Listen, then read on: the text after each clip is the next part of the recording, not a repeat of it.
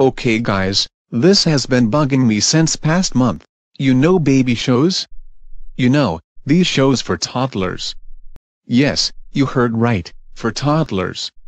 Not your age, but still, you're bashing on it, that makes you immature. Yes, baby show hate makes you immature. I'm fucking tired of baby show hate.